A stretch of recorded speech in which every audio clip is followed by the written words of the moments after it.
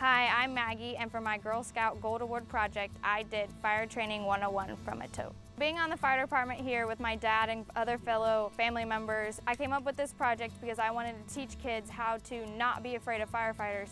The tote we set up with the 3 different age groups: preschool, kindergarten through 3rd grade, and then 3rd grade through 5th. The best part about this was watching it expand from the 7 volunteer fire departments I had started with to all of Tippecanoe County. I ended up doing 64 totes.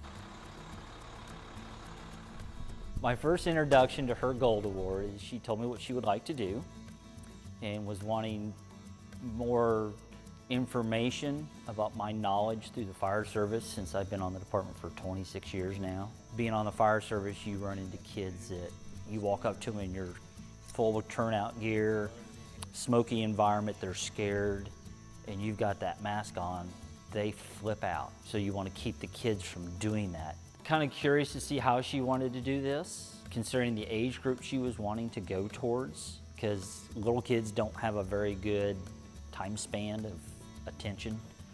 So keeping stuff in front of them that's new and more interesting, and so they keep focused on it, was, to me, the primary goal. She was the only female firefighter in our junior program, and being one of the only firefighters that's a female in our department, we kind of bonded at that point.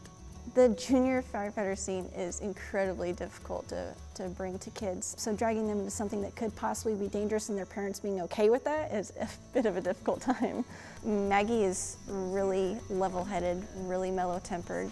She reacts well to scenes without getting freaked out or worked up about things, so that helps out from school all the way through firefighting.